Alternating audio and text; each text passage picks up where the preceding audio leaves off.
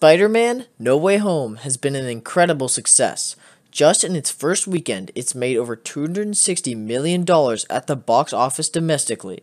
The Rotten Tomatoes score for No Way Home is incredible for both critics and audiences, so it is clear that Marvel and Sony would want to ride off the success of the movie.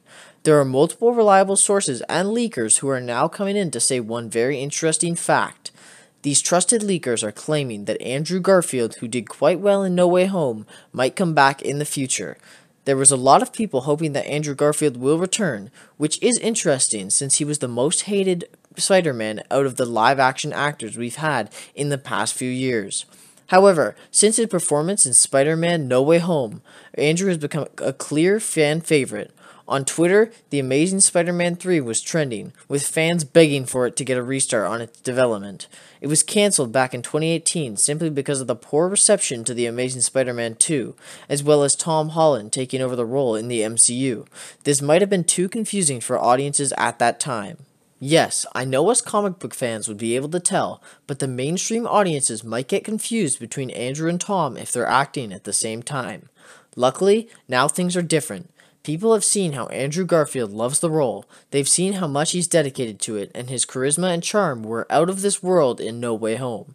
Fans who didn't really like him a few years ago are now chanting for his return, and according to Daniel RPK and a few other trusted reliable sources on Twitter, he might be back.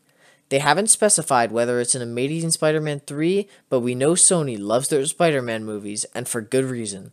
Just based on the fact that No Way Home was such a big success means that Sony will likely continue Andrew Garfield as a Spider-Man. He might show up in Venom 3 since Tom Hardy returned to his universe in the post-credits scene. He also might show up in the MCU down the line once the multiverse has truly exploded into itself. I mean, if we're looking at a Tom Holland Spider-Man 4 or Spider-Man 5, we might see Andrew come back one day, and those reunions would be fantastic. As for an Amazing Spider-Man 3 release date, it hasn't started production yet and no contract has been signed, so we'd have to see after Venom 3 comes out. Venom 3 will probably come out in 2023, so that means we could be seeing a third Amazing Spider-Man with Andrew Garfield come out around 2025. See you all very soon. This has been Dylan, back from Anything Super.